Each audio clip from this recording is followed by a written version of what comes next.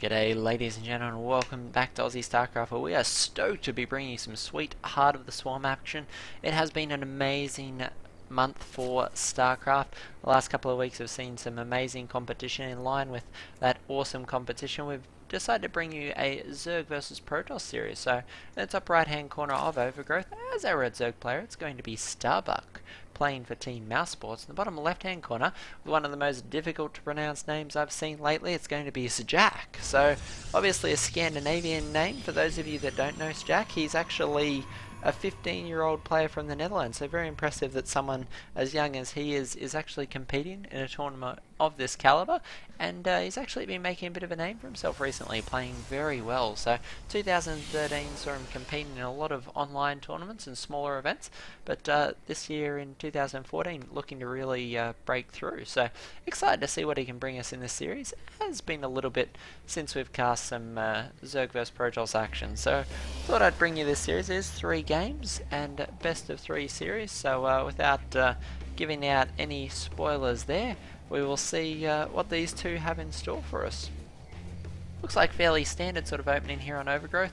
As you can see, we have our first few overlords moving out across the map, not actually electing to go for any different scouting paths, so this one may well be breaking off here.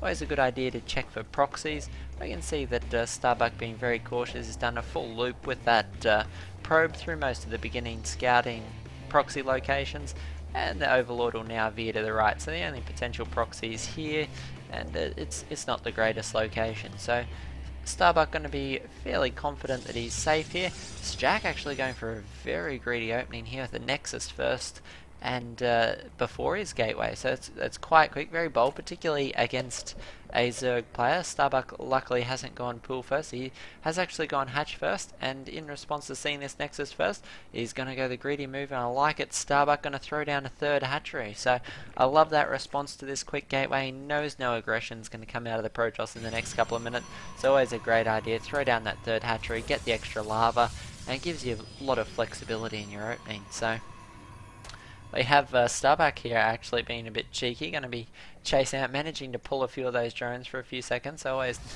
nice to do a bit of harass, and Starbuck going for gold with that drone, but that work is going to be delegated to gas and should be able to recover most of its shield in time. So Starbuck just trying to buy as much time as he can with this irritation on the drone, but Sjaak not having a bar of it. Nexus on the low ground is going to be finishing up, and we do have a cybernetics core on the way as well, so potential for lings to come out the next 20 or 30 seconds, but as you can see, with 2 hatcheries popped and no queens thus far, only potential for a couple of zerglings at a time. Though Sjaak will need to be very careful, particularly with the amount of money he's funneling into those drones that he's chrono boosting out. If he's not too careful, he may actually fail to wall this in time. We can see that as that pool finishes up, that Starbuck's been compiling gas, going to be throwing those queens out very quickly. That third hatch just popping up now, and the second queen's going to be on the way, so it's going to be quite a greedy opening from Starbuck to match this rather greedy opening of Sjaak. It'll be interesting to see what these two players are able to make of it.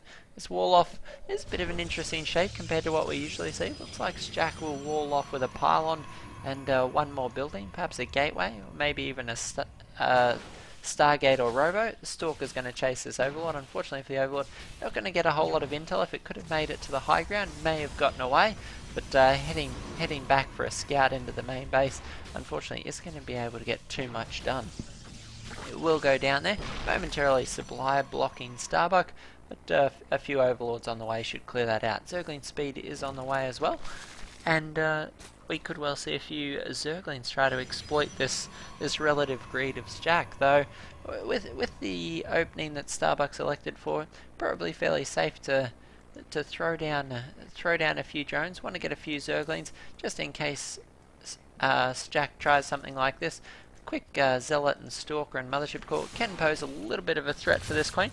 There's plenty of Zerglings on the way. We have 6 still on the way, and the 2 that just popped out there. Got to be careful though, the Zealot will be able to focus those down quite quickly. This queen though, very important to keep the queen alive. Queen's the only thing that can actually shoot the Mothership Core if you're not careful. Can be very easy to catch that with the Stalker and Zealot. Unfortunately for Sjaak, the Stalker does go down, and the Zealot follows suit quickly quickly after. Mothership core is going to make a break for it. Got to be super careful that doesn't go down. If that mothership core dies, you do end up in a whole lot of strife. Nice proxy pylon location tucked in there behind the gold base. Mothership core almost getting a few more Zergling kills, and we do have quite a collection of Zerglings here at the front base. Unfortunately for Sjaak, he's got no units to actually work on these Zerglings, so Zerglings actually may take out both these pylons if they're not careful. We have a sentry warp in, is almost done. We'll be able to force field one of these to save the pylon. Unfortunately, the second pylon will go down. Probe going to warp in a second pylon to keep this alive, but got to be careful with two pylons forming different gaps in this wall. A lot of potential for this wall to actually break. Pylon's gone down, so no more units can be warped in except from the one gateway on the high ground. There's a lot of speedlings actually making their way into this expansion. Sjaak in damage control mode now, pulling those probes, trying to ensure that these Zerglings don't do a massive damage to his economy. We see that 2 workers have gone down so far. Starbuck managing to focus a few of these drones down. Unfortunately, unable to get a nice surround on these drones. Drones continuing to work their way down to the low ground. We do have 4 drones going down. Photon overcharge being thrown down at the Nexus is going to start to clean up these zealots. Unfortunately, you've got to actually finish that wall off, otherwise some more Zerglings may actually make it in. Zerglings continuing to give these zealots the runaround, focusing down probe after probe. We have 6, 7 that have gone down now. A few more pylons going to be coming up. Fix that supply block that we'll be seeing from Sjaak any moment now. We have 4 gates on the field, but a big swell of Zerglings making their way across the field. As I say, if there's one thing I don't like from Sjaak, it is this wall off.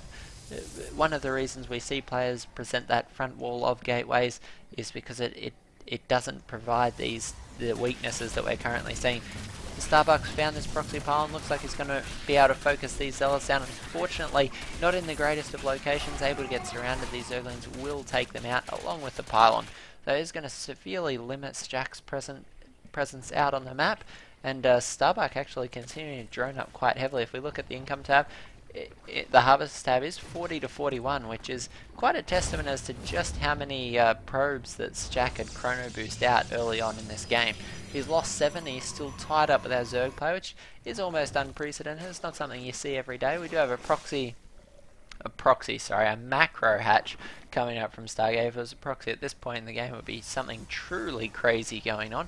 But Starbuck pulling up that macro hatch, obviously needs that to keep his units flying. He has used quite a lot of units. Actually going to take out that pylon at an inopportune moment, actually almost focusing his own mothership core down there. That could have been catastrophic if he'd managed to finish the job. So a little bit of a misclick there, something you want to be very careful of. Third base has a Zergling camped on it, but Sjaak really will be looking to take that any moment now. A few roaches starting to make their way across the field. Roach speed and burrow actually on the way as well. So interesting choice. Not something we always see this early on in the game, but I got to say I love it. Burrowed roach play, so much fun. Always great to catch your opponent off guard. Looks like the Zerglings will clean up this pylon. It was thrown there rather out in the open. Surprised to not see it established somewhere tucked up along this right hand side. And looks like Starbuck's already cleaned out these rocks, so he's going to have lots of avenues for these units to move around. Big gateway attack coming out from Sjaak now, and these roaches with burrow could potentially lay some sort of ambush here. We have a few pylons coming up now. Plenty of gateways for Sjaak, and he looks like he's going to commit to this. Actually, I think we have the Templar Archive, so potential for some Archons here if he's careful. Lots of Zealots coming in. These Zerglings will die so quickly to the Zealots if they're not careful.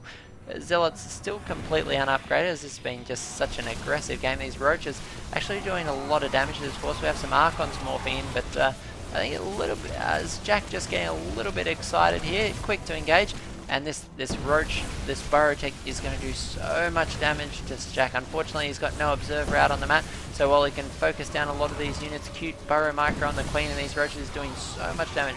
Roach is actually able to burrow to prevent a lot of this damage, and Sjaak's going to GG out of the game. So a little bit quick for game number 1 there. Arguably the game well, it wasn't wholly over. We have a lot more damage taken on Sjaak than on Starbuck, but I think the main reason for that is these burrowed roaches just being very cost efficient here, even managing to keep these 2 queens alive in the fray.